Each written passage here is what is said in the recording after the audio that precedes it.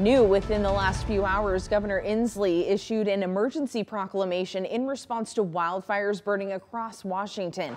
In an email from the governor's office, Inslee made the move due to abnormally dry weather conditions and exceptionally high temperatures.